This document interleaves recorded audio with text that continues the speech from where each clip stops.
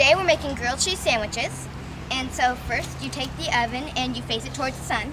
And then you let it preheat for about 3 hours. And just like your oven at home, this is going to be really hot, so you're going to want to use an oven mitt. And in case you're wondering, anything that you can cook in your oven at home can be cooked in the solar oven. And it's earth friendly because it uses the sun's energy instead of fossil fuels. And this is Evergreen 6's solar panel. It was installed in 2006 thanks to a PG&E Solar Schools grant. Our solar panel produces clean energy that helps us to power our school's computer lab. This website shows how much solar energy our school is generating right now. Right now it's about 950 watts of power coming out of our solar panel. What a paperback swap is we have books that we don't exactly want or need anymore, and we register them online, and then we'll send them to other places that want these books, and have like libraries that could use them, and they send us books that they don't use anymore, or they're brand new, and we get titles that we want and feel like we could use. Evergreen 6 is saving the scratch paper from the printers that don't really make this anymore. Yeah, people waste a lot of scratch paper like this. We get free cardboard from Costco for our science fair. And after we're done with it, we recycle. So we are saving the planet and getting a good education. Hi, did you know that you're helping the earth a lot just by recycling? 90% of our waste here is recyclable or compostable. We use the money from aluminum and plastic for our field trips, and we're helping the earth. Most people say they don't care about the earth and they litter on the ground, but we care because we're helping the earth by recycling.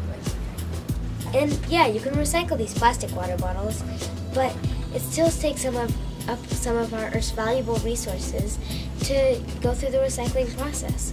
And that's why it's better to reuse. And that's also why Evergreen has its own reusable water bottle.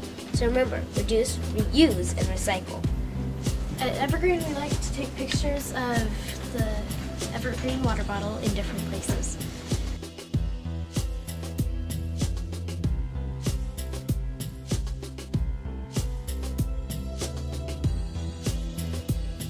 We've been to almost every continent except Antarctica.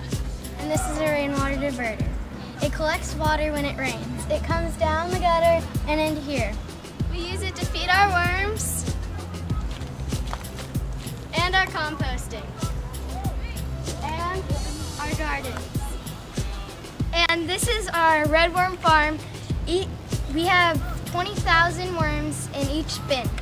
We mix it all around, and so the worms can also get some some fresh air, I can say, and they like to be, I don't know, moved around. And this is some buried food we just dug up, and all those worms were around the food. That's some of the extra food scraps that we got from the cafeteria that the worms like to eat. Yep, I think some worms are sort of getting... Oh, there's some right here. Are you seriously touching that?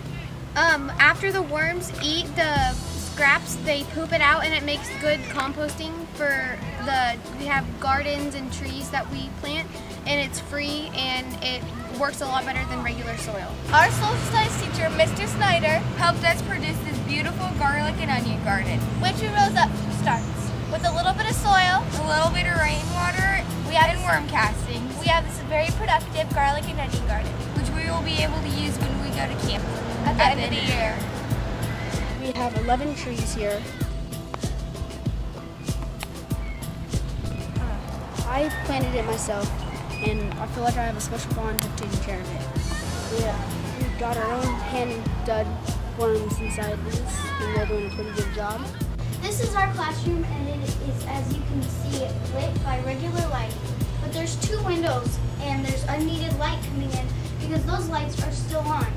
But within our other classroom, in there, we actually have dimmable lighting, and it's a lot better, and the light isn't as harsh. And if we switched all of our classrooms to dimmable lighting, we'd save over $19,000 a year. One of the main reasons neutron lighting is green because it can, when the sun's in here, the light can automatically adjust, so it's just enough light that you can see. It's not too dark or not too bright because of the sun. And also, instead of having light everywhere, if you're in a room by yourself, you can just turn on one light and have it in that one area that you need it. And the lights dim to if you have like the projector on during class. And with our old lighting system, it was too bright to see the projector or too dark to write on our papers. And with the Lutron lighting system, it's perfect because it's not too dark or too bright. It's perfect. Every time we dim the lights, it helps save money and energy, and that's a main reason why it's green also. You should go now. Can I leave? Yeah. Yes!